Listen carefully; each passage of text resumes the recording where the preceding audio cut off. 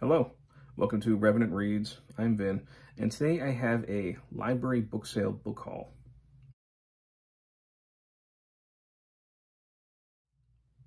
So one of my favorite things usually to do over the summer is to go to all the library book sales and just stock up on books super cheap.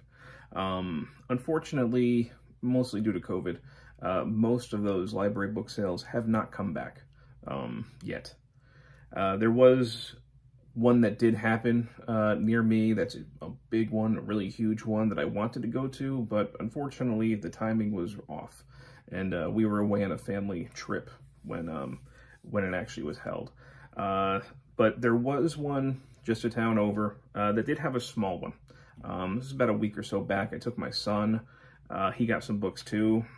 I had originally planned to have him do a haul with me and show his stuff, but it took so long to get to filming, and all of his books were already mixed in with his other ones. So it's just going to be me, and I'm just going to go through these very quickly. None of these I have read before, but if anybody has, I'd certainly be interested to hear your comments.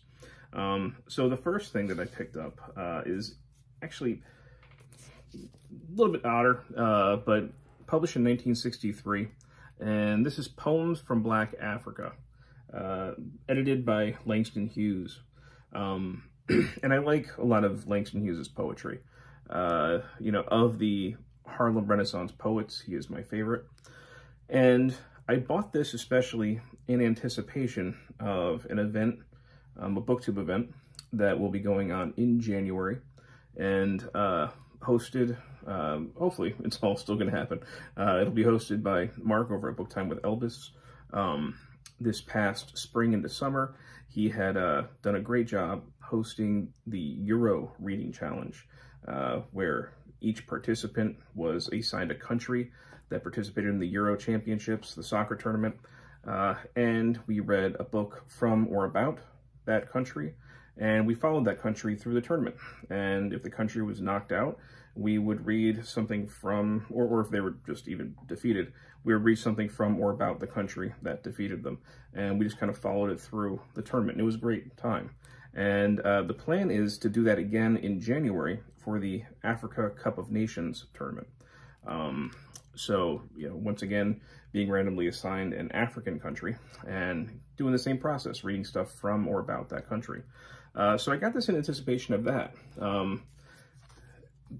This has poems from, you can see some here, Ethiopia, Sierra Leone, Madagascar, Nigeria, Kenya, Senegal, Mozambique, South Africa, Liberia. So it'll give me something to kind of to dip into and to read through January. So that's really why I picked it up for the tournament. And I'm interested to read Langston Hughes' introduction as well to the whole thing. So that's the first thing. Then I picked up two Michael Crichton books that I've been wanting to read. The only Michael Crichton book that I have read so far is Eaters of the Dead. And I enjoyed that. It's been a long time since I read it. I've always had this one recommended to me. So Timeline, his time-traveling book, which modern-day, I think, scientists and archaeologists, right? They go back in time. I think to medieval France or something. I remember seeing the movie adaptation that came out and not being terribly impressed, but I've been told the book is way better than the movie. So this is one that I'll certainly look forward to.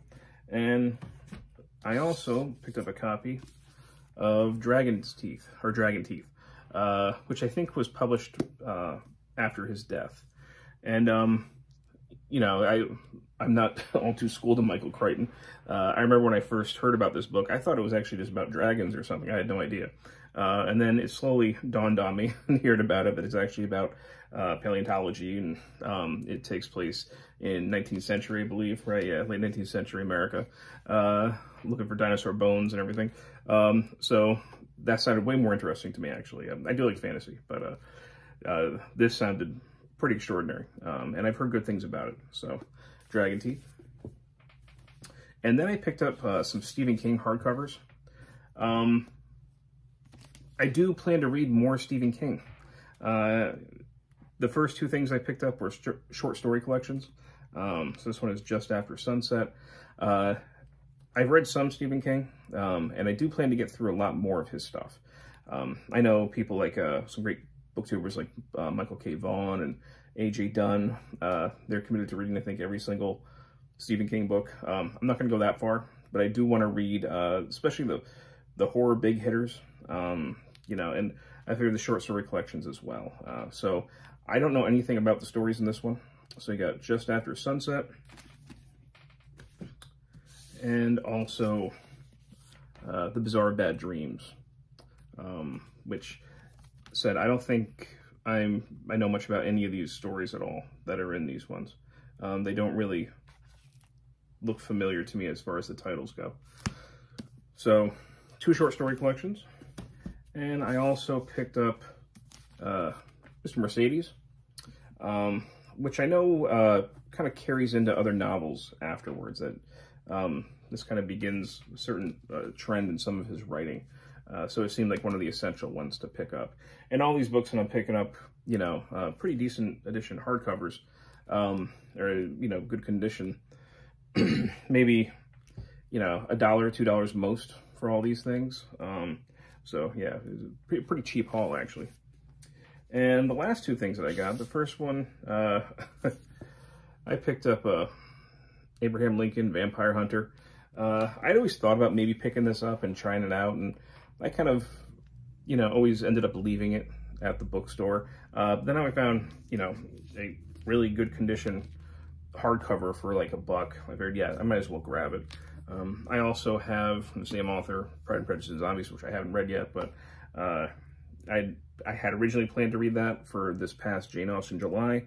Unfortunately, I wasn't really able to participate in Jane Austen July. I had too much other reading. But next year, I do hope to participate and finally read Pride and Prejudice and Zombies, and maybe I'll follow it up with this one. And finally, another author that I've been wanting to read more of and to get into, and that is Sarah Waters, The Paying Guest. You know, I don't have any other Sarah Waters books yet. I have heard that she has terrific historical fiction and is a very good writer. So she's always been on my radar. So when I saw this, again, a really nice copy, hardcover for, you know, maybe only $1 or $2, I had to grab it and pick it up. But yeah, I don't know if this is the book to start with Sarah Waters, or if I should go for Tipping the Velvet or Fingersmith or something like that. I do also want to pick up The Little Stranger. I did like the movie adaptation that came out a couple years ago about that one. But yeah, that's the haul. Pretty decent amount of books, all hardcover. Usually when I go to these book sales, I end up walking out with history books and usually Star Trek mass market paperbacks. To pick up fiction like this is actually not common for me. But they didn't have much in the way of history, and they didn't have any mass market Star Trek paperbacks. So I went to the fiction section, and I spent time there, and this is what I walked out with. And I'm pretty happy with these selections. So, yeah, if you have anything that you can let me know about any of these books, I'd appreciate hearing it. All right? Thank you, BookTube.